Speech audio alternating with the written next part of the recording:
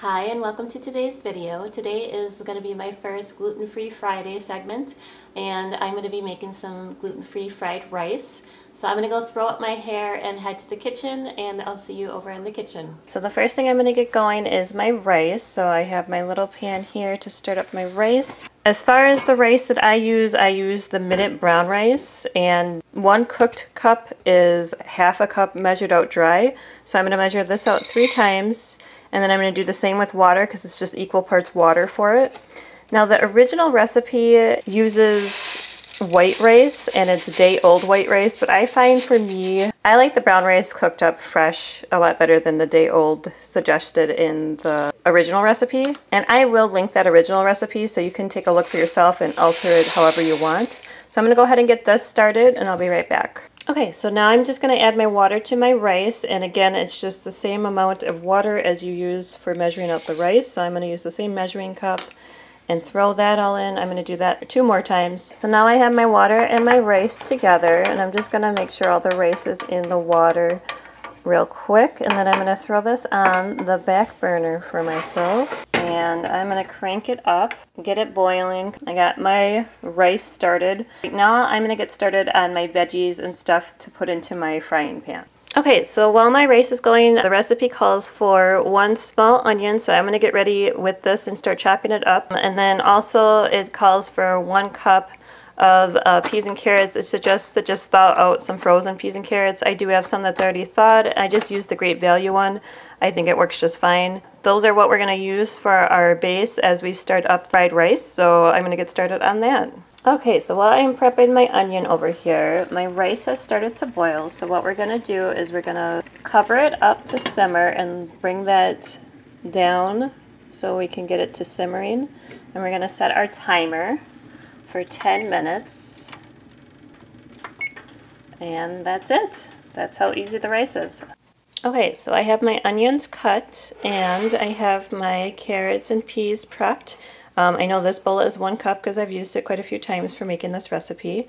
And my rice is still cooking, so I'm going to let that finish cooking and get started on sauteing the vegetables here. So I am using 2 tablespoons of vegetable oil. The original recipe calls for sesame oil. However, I had vegetable oil on hand when I used it, and I liked the taste of it a lot. It said in order to get that restaurant quality taste in the original recipe, it recommends using sesame seed oil. So maybe someday I'll give that a try and see what I think. For now, I'm very happy with the taste that it gets from vegetable oil cooked up. Alright, so I'm going to add my onions in and get this started. So I just have that mixed up in the frying pan together. My rice is almost done, and I have the veggies sauteing at about medium heat, right around 5 in the middle there. And I'm going to keep stirring these.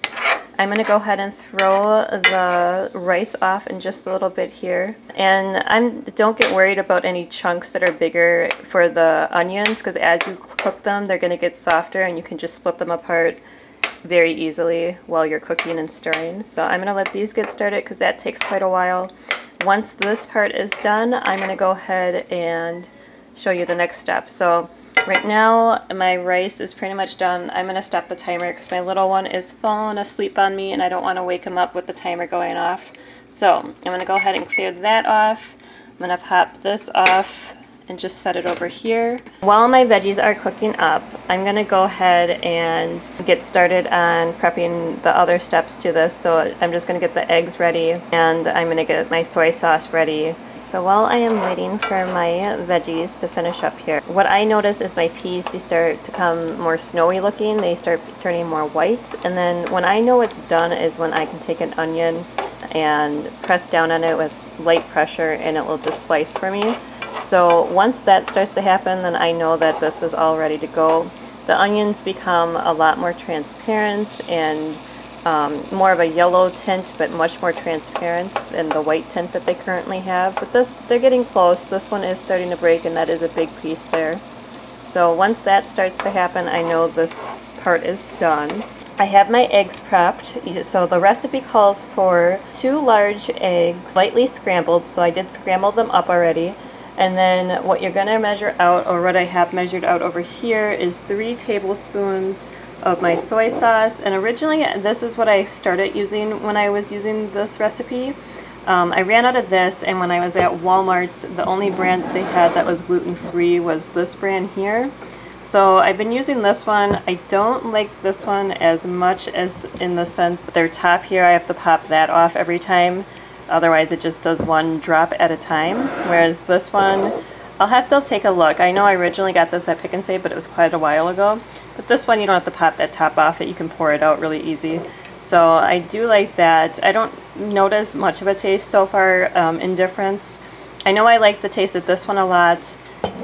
This is the first time I'm going to use this by itself fully, because I used the rest of this up in the last recipe that I did this, and then part of this one. So this will be the first time I'm testing it out completely with just this soy sauce. The original recipe calls for 2 to 3 tablespoons of soy sauce to your taste. I do 3 just because of using the brown rice. I just think it helps with the taste when you're using brown rice that absorbs all of that flavor. Now I am just waiting for my onions to show me that we are all done over here. Yeah, we're getting pretty close because these are starting to break. My peas are definitely ready. Not quite there, but we're almost. We're getting very, very close over here. So I'm gonna let that continue. This is looking to be great and ready to go.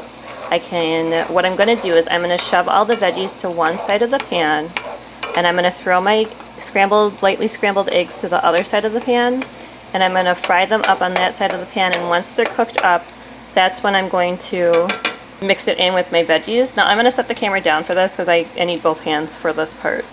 Okay, I'm trying to give you a shot here with the eggs on one side and the veggies on the other, and this is all I did because you got a hot pan and hot oil, so those eggs cook up very fast. So all I did was run this through like this the whole time to help keep everything cooking evenly. And then now that my eggs are all cooked up, I'm going to mix my veggies back in with it.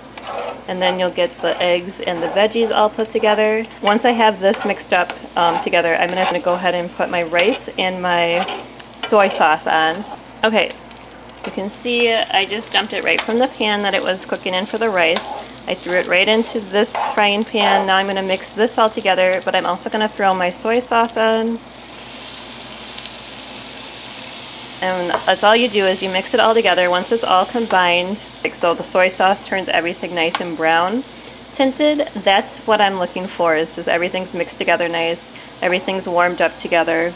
I really like this recipe a lot. Okay, so this is the finished product. Everything's mixed together nicely, everything's heated up, so I've turned off the burner, and I'm gonna go ahead and dish some out for myself, and I'll see you guys in a little bit.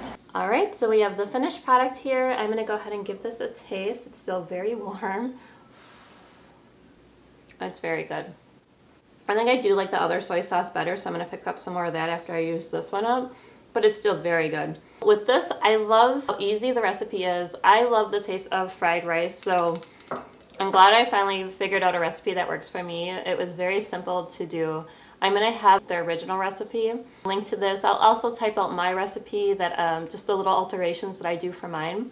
But otherwise, it's very simple, very easy, very fast to make. If you liked today's video, please give it a thumbs up. Let me know what you thought in the comments below. I'd love to hear from you. If you want to stay up to date with the videos I'm making, please hit subscribe. That would mean so much to me. I hope you have a wonderful day. Thanks for watching.